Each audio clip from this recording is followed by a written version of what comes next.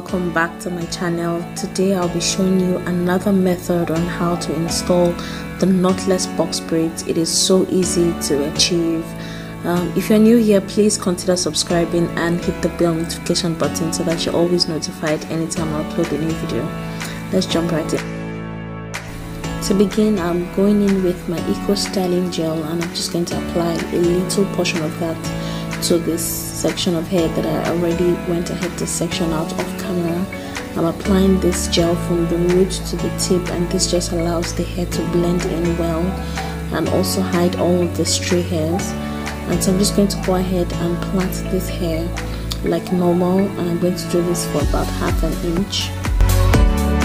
Please excuse the state of my hair. I'm in the process of transitioning from my relaxed hair to my new growth, and that's just why my hair is looking a hot mess right now.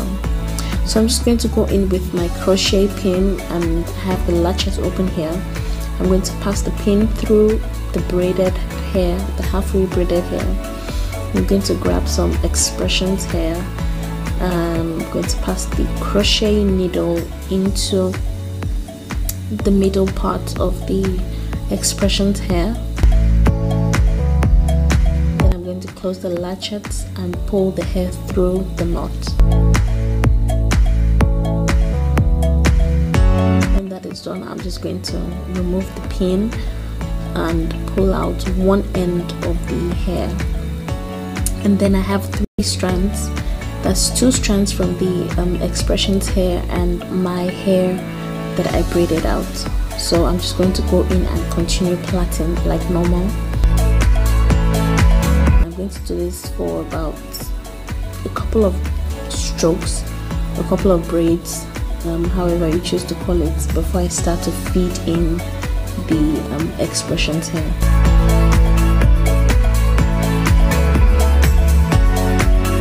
Again, I'm going to be feeding the air from underneath the braid, not the top of the braid.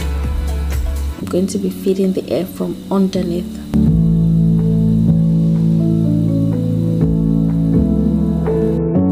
Okay, so I should say that the difference between this method and the first method is that you can actually control the thickness of your braid from the very beginning. And what I mean is that when you're passing the hair through the crochet needle, the thickness of the hair that you're passing through the crochet needle is very important because it determines how thick your braid is going to be, and you would want the thickness of that braid to be the same as the hair that you have portioned out. I don't know if that makes sense, but once you start braiding, you will see why I say that. And so here again, I'm feeding in the hair, and I've noticed that you can feed in thick hair in between the braids like this, because it will definitely show where you start to feed in the braid if it's too thick. But once it's thin enough and it can just blend in within the braid, then that would just be perfect. Okay, for the sake of clarity, I'm going to repeat this process one more time, and I'm going to try to break it down as much as I can so that you understand the steps and the trick and tips to nailing this technique. So here again, I start by portioning out the section of hair that I want to braid,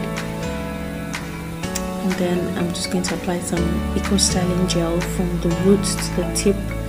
This allows me to grab all the hair as much as I can and for the hair to just blend nicely together. I'm going to plait half an inch into the hair, grabbing as much hair as I can and try to make it as firm as possible, but not too tight. You don't want that extra tension. Then I'm going to pass the crochet needle into or across the knot, pass the expressions hair into the open latchet, close the latchet, pass the needle through the knot, remove just one end of the crochet hair. Then I'm going to plait with the 3 strands that I have. I'm going to repeat this a couple of times before I start to feed in the thin hair.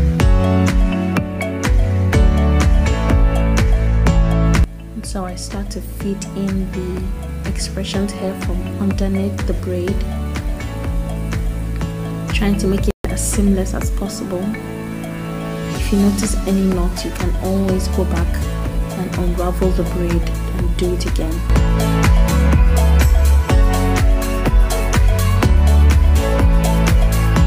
The trick here is to always put the thickest hair first. That way you can always control the thin hair that you are feeding into the braid.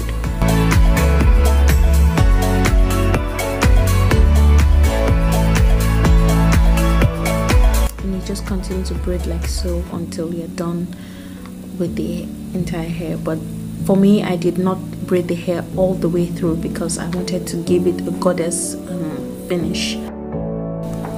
Forgive me, I forgot to mention that this is expressions in color 4, and I cut one pack into 3 sections, and I used 1.5 pack for the entire hair.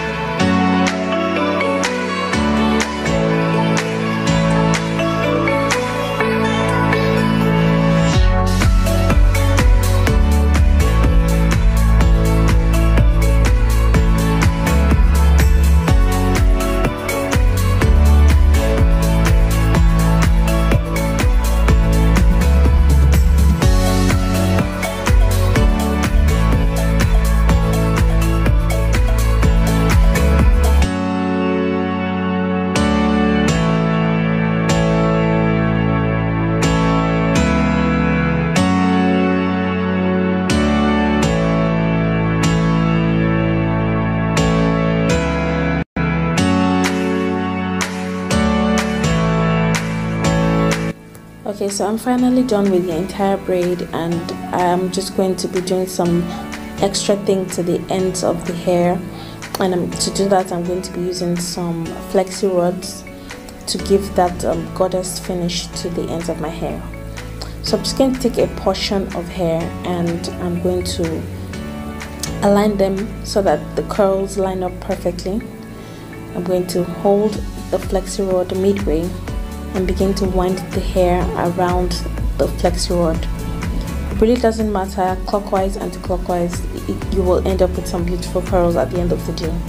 So I'm going to bend the top part of the flexi rod and bend the second part and give it a twist to lock the flexi rod in.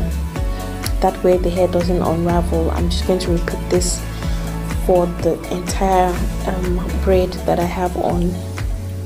And when I'm done with that, I'm going to be immersing it in some hot water. I'm going to let it sit for a couple of minutes until it's about cool before I unravel it.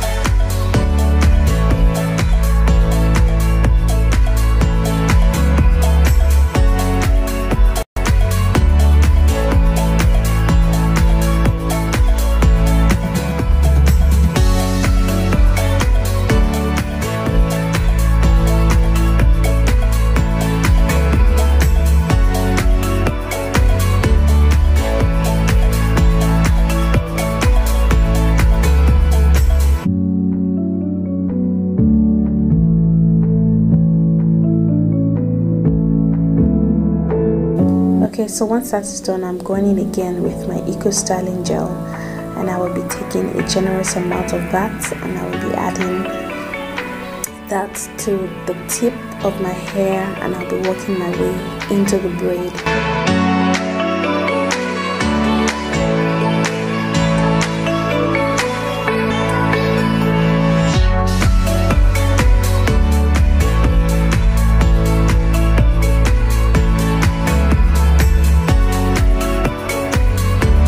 I'm going to be following that up with the Tresemme mousse, and I'm going to be applying this very generously from my scalp to my curls, and this just helps to catch all of the stray hairs and helps my hair stay neat for longer.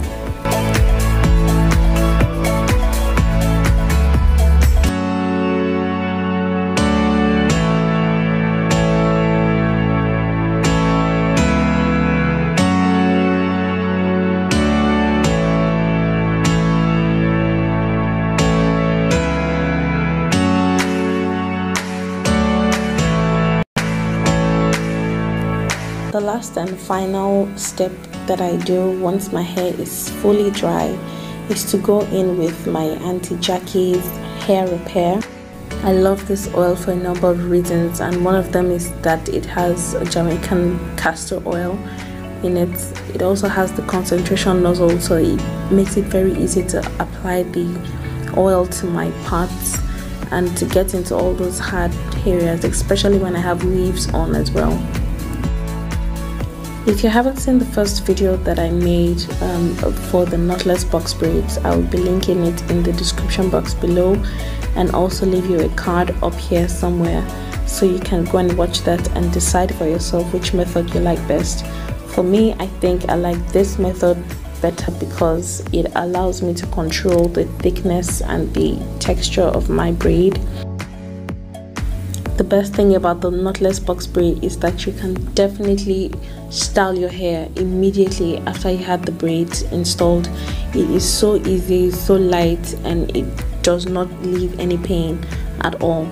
It is very versatile, and I like this one because it's very breezy, it's not too full. And that is it for this video, guys. Thank you so much for watching. Please give it a thumbs up if you found it helpful, comment, subscribe, and I will see you in my next one. Goodbye, guys.